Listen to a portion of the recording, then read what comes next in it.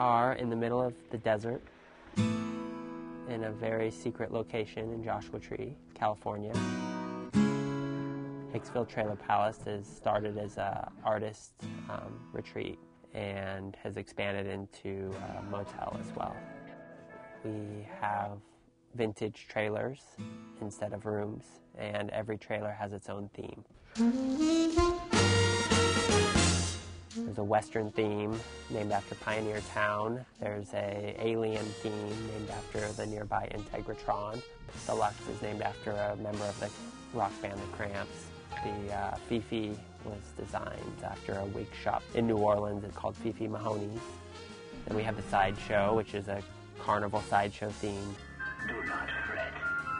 We're sitting in the suite right now, and the suite is a 70s inspired trailer with mirror on the ceiling and fireplace.